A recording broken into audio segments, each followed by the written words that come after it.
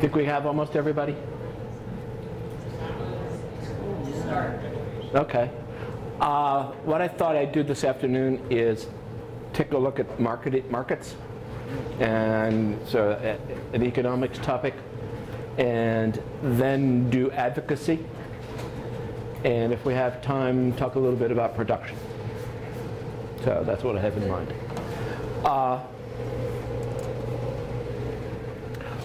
Four areas of inquiry in terms of markets, types of markets. You ever played a game called Monopoly? Yes. Well, so you know all about markets. No. Right? Yeah. Market attributes. Why does this matter anyhow? Why do we care? How something called market structure affects the way that firms work. And then how does this all apply in healthcare? So that's where I'm headed with this.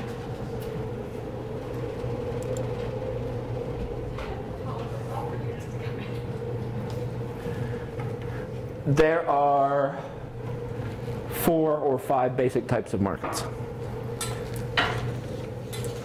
Did you take Econ 101 way back when? Yes. Did you talk about perfect competition? Remember that? Perfectly competitive markets? No? All right, we'll study them a little bit. Competitive markets, many small buyers and sellers, people compete.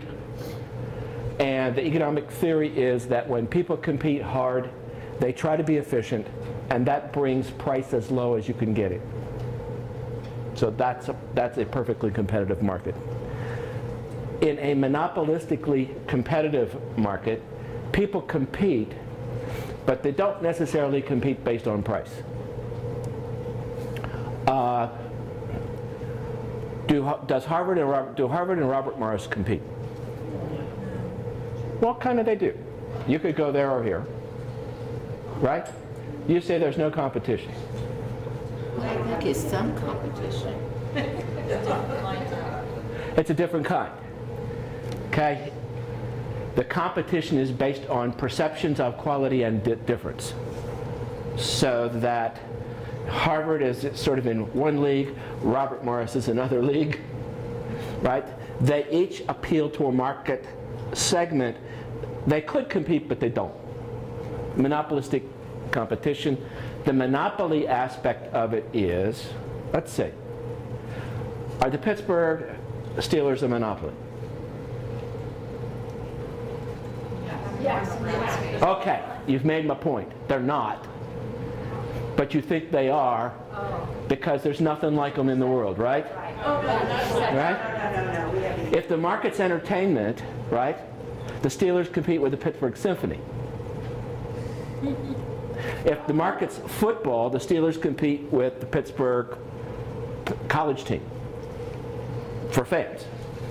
Okay, it's not on the field competition, right? It's competition for the marketing, right? So competition for fan dollars. Yeah. Yeah.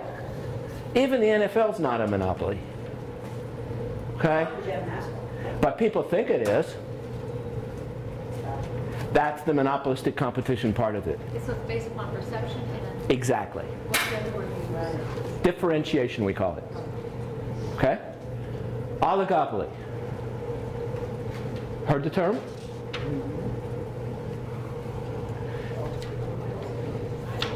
Is Highmark a monopoly?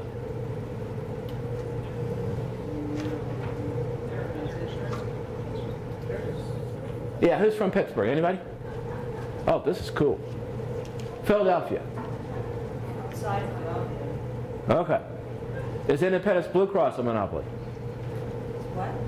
Is Independence Blue Cross a monopoly? Is Capital Blue Shield a monopoly? Yes. No. Why? Aetna has 15% of the market in Philadelphia. Well, you can get another insurance company. Right. Aetna has 15% of the market. IBC has 85%. Between the two of them, they have it all. They're oligopolists. But you got a lot Two biggies. But a lot of the big institutions, like Lehigh has their own insurance, Sure. and Reading has their own. Okay, now, different market. Okay, the Lehigh Valley, Yeah, those hospitals have a PHO. And they have what, Berkshire? I think that's Berkshire. Okay. Does Capital Blue Cross market in your area? I don't know. Yeah. Capital Blue Cross and Highmark markets in your area. Okay. Is that competition? Not quite, getting closer. If you have two firms split in the market, it's an oligopoly. 2 or 3. Okay? And then monopoly you know about, right? One firm. Is UPMC a monopoly in this area? There's another hospital system called Allegheny West Penn that's failing. And they've sued them for antitrust, by the way. Bank of America? A monopoly? Prove it to me. How so? What do you mean? Well, I don't know what their percentages across the country, but they seem to be the shark in the banking world. You know, eating out, although this last one's cost them. They don't have a monopoly yet, but they're headed there, is what you're saying. Yeah. Okay. Bell Telephone used to be the monopoly. It did, and they broke it up. Did the baby bells. Yeah, Independence Blue Cross tried to merge with Highmark, and they had hearings. And I showed up and said, well, perhaps you shouldn't let them merge. Perhaps you should break them both up. I got in the packet, I put the testimony in just for fun. Yeah, I'm on their favorite person list. Yes, I've also got a new lawsuit against them. Would a perfect competition, I'm thinking back when I was a young teenager, they were having gas wars in our local town, and it got down to 25 cents a gallon. I didn't think you were that young. I just gave my age away now. I remember is that. An example of, Sure. Okay. Sure, and in fact, we'll talk a little more. Perfect competition, for perfect competition, everything, all the goods that are sold have to be the same. So gasoline is gasoline, right? Now they used to put additives in gasoline, and remember that they would say that, you know, our gas has this type of thing, it eliminates engine knock. That's trying to take it from perfect competition to monopolistic competition. Okay? Uh-huh.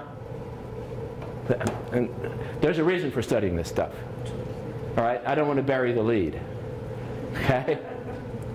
If you can differentiate yourself, you can take yourself from a competitive environment where you're competing based on price into an environment where people differentiate what you have as higher quality and you can charge more.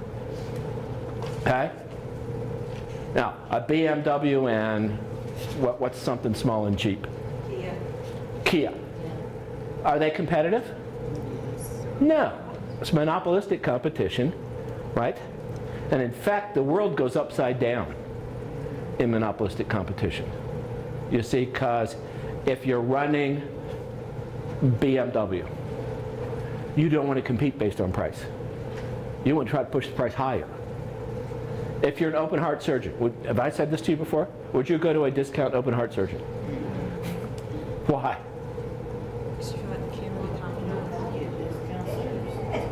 You think because if they have to discount, their quality's not as high, right? It's not always true. No. Yep. They have no competition. Then Yep. It's still a monopoly. Who lives near Williamsport? Williamsport? Yeah. My husband works there. Susquehanna. Yeah. A monopoly. They've bought up everything, haven't they? No, I was thinking HHS are buying up everything in that. But they're not in Williamsport. They're over in no. And then it's not for stock. Right. They're over in Wilkes-Barre. Yeah. They bought that hospital. And they own Sunbury, Lockhaven, and Berwick, and they're looking at buying Wilkes-Barre now. Are they a monopoly where they are? Sort of think, I guess it's 2 of them. I guess it's Yep. more like the oligo. It's CHS and Geisinger. Yep, that's the oligopoly. Okay, but in Williamsport, y'all got a monopoly, There's 3 hospitals, yeah. right? If you want to work for a hospital, you work for them. Same as Chester County. Yes. Community health systems. That's right. Everything except 2 hospitals. That's right. And Chester County Hospital. Community health systems are for profit and everything else. Mm-hmm. So in a perfect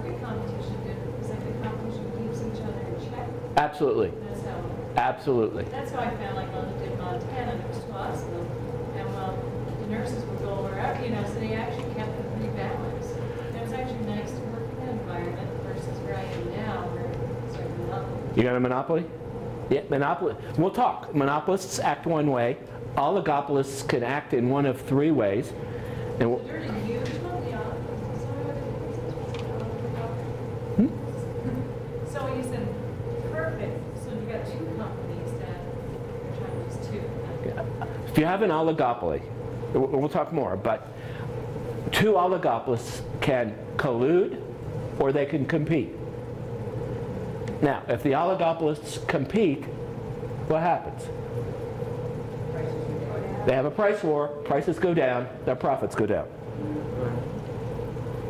If the oligopolists collude, and you don't even have to do it by agreement, you can price like a monopolist.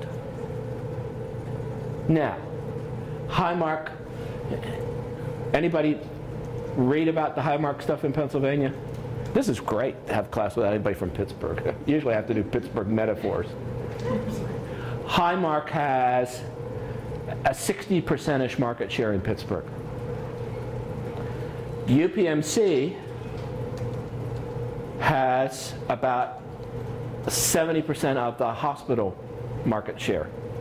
UPMC started a health insurance plan that competes with Highmark. And Highmark, a couple of months ago, announced that the other big hospital in town, Allegheny West Penn, which is in financial trouble, Highmark said, okay, you're going to compete with us in insurance, we're going to buy the other hospital. So now the Blue Cross Insurance Company is going to own the other major hospital. The major hospital chain, right, University Hospital, owns an insurance company now, and they're fixing to fight. How is that not a conflict? It is. The insurance company can own a hospital. Yep. That's not a conflict of interest. Sure it is. So what? Singer does. Geisinger's different. Geisinger is an old-fashioned staff model HMO, a la Kaiser. So we should probably talk about Geisinger some, or this model some. It's a real important part of health economics. The feeling with the old staff model HMO was if you have an insurance plan and a hospital and you own the doctors, you have it all together, that's called vertical integration. And that's the way you perfect a monopoly. That's the feeling. You got to own the doctors. And Geisinger does own the doctors, right? Running hospitals. Yes, more and more hospitals are doing it. Yeah, they own the Reading Hospital, owns the hospital, the doctors, and the insurance. Does the insurance company own the doctors in Pittsburgh? No. Yet, not yet. But may. The last market I claim to you, and people don't call it that, government. I claim to you that government health care is a market. And you know it well. Anybody here work for the VA? Ah, that's unusual too. Usually we get 2 or 3 people working for the VA. Okay? Yeah, but there is a piece of this that's, you know, the government provides goods and services. If the government does it, I call that a government market. And that operates differently from the others. It's not quite monopoly in the way you know it. Okay? So, the competitive ideal, right-wing republicanism. Ronald Reagan, who else we got out there? Milton Friedman, Rush Limbaugh. Okay? You know the type. Glenn Beck, that's right. In a perfectly competitive market, you get the best outcome that's possible for consumers. Why? Because competition drives price to the lowest possible level. If we're both operating a firm, you guys and me, we have 2 firms, and we're in competition, and we have the same structure, no competitive advantages. Okay, same input costs, right? We're going to price exactly down to cover our input costs. Because if I'm charging $1 more than input costs and you price to input costs, you drive me out of business. So in a competitive market, people price as low as they possibly can, which means that they price at a level which just covers their cost. And in fact, the pricing rule in a competitive market is you price at the level where your marginal costs equal your marginal revenue.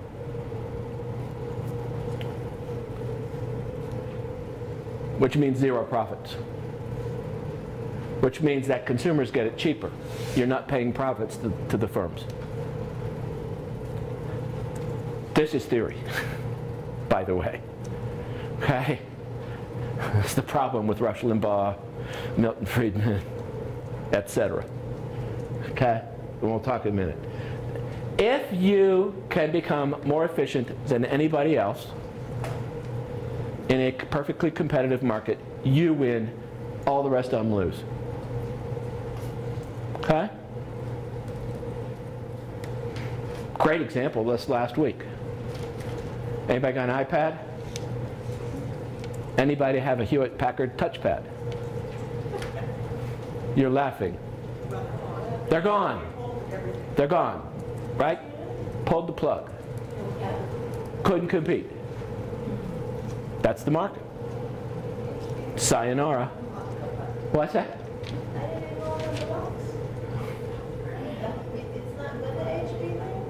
It's gone. They stopped selling it.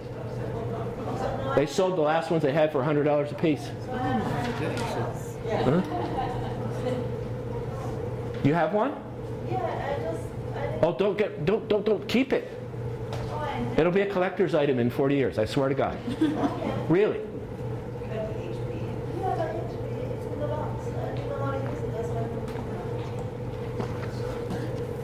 Keep it in the box. 30 years from now, you can sell it on eBay for $10,000. 40. Okay.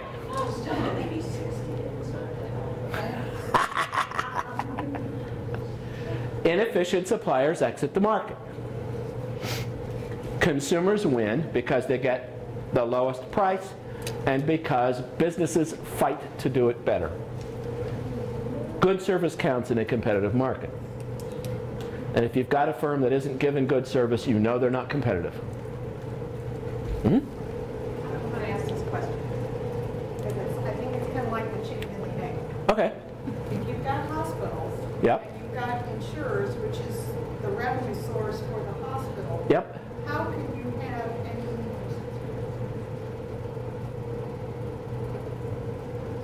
who's the efficient supplier? How can the hospital be an efficient supplier when their care source wants to control what they pay? Two pieces to that. That's a great question. For the hospitals to have incentives to be efficient, they have to be competing with other hospitals. They're not. Okay? Now, but you're onto something really important, and that is, anybody here with a hospital that started up a nursing home? I have been. I had one. What's happened to the nursing home usually? That's good. Yeah, I shut mine. Because you see, the way you run a hospital and the way you run a nursing home are two different things. And if you pay the nurses in the nursing home the way you pay nurses in the hospital, you can't compete. And so you may be able to run a health insurance company. I am pretty sure you can't run a hospital if you run it the way you run a health insurance company. In Ohio, we sit below the mecca of the Cleveland Clinic at University Hospital. Oh, yes. There's like this dividing line in Cuyahoga County. But in the city of Akron, we've got Sumacare, which has their own insurance product. But yet we've got competition with Akron General, who also, at one point, they were about 50% of the market. They may be less now. What was that hospital originally? Akron General Medical Center? Yeah, it was Akron General. What's the other one? It was City and St. Thomas. That's St. Thomas is what I was thinking. So City and St. Thomas merged? And they're now Summa Healthcare System Okay. with an insurance company. Summa Care. Yeah, I did a legal case in Akron in 1975. Mark Ravenscraft was the county commissioner, head of the county commissioner. You remember him? Can I tell my war story? No one lives in Ohio. I tore an Achilles tendon playing basketball. And so Ravenscraft calls up and he says, you got to come do the certificate of need for this nursing home. Yeah, yeah. So I started out life litigating CON. So I said, no, I can't come. I've torn my Achilles tendon. I'm on crutches. I'm taking no new business. So he says, that's even more reason you got to come. So I had my secretary drive me down, went up into his office. Here he is in a wheelchair. He said, you shouldn't complain about it. It's permanent with me. Okay. The problem is with the vertical integration piece, first of all, the market I talked about, Pittsburgh, you're going to have 2 insurance companies and 2 hospitals. The pressure on them to collude and not be efficient is huge. Why is that? Because if they fight, none of them makes a profit. So that's really their competition, is there? That's why I claim that the fighting will stop. Okay. I do worry about hospitals running insurance companies. I've never seen it work well. What about, that's just a little bit off the subject, but what about hospital or healthcare companies like CHS that are publicly traded and that the stockholders are making decisions for that hospital? Like, what's Yes. wrong with that? There's something wrong with that. They're making the decisions for care. I mean, or for big decisions that are going to be made towards your care. And they may have nothing to do with healthcare whatsoever. True. Follow it through.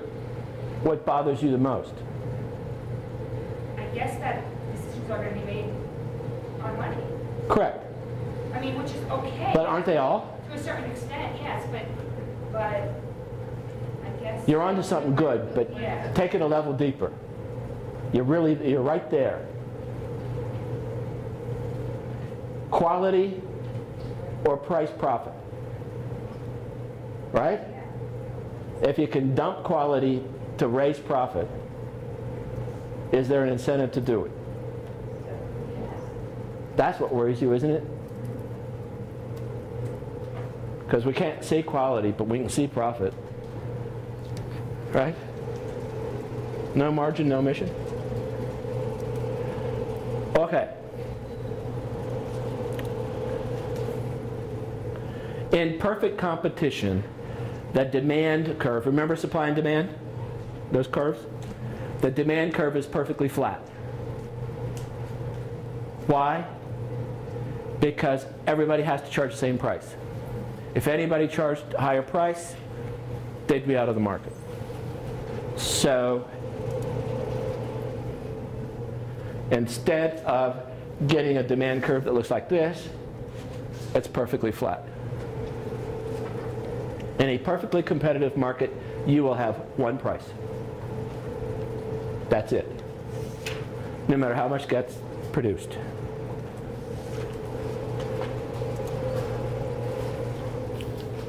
In order for a market to be perfectly competitive, did I do this in May? If I did, I want to repeat it. Okay? There have to be many small buyers and sellers. Why? Because in a competitive market, people are price takers, not price makers. So if you've got one big firm fixing price, it's not competitive. So many small buyers and sellers, homogeneous products,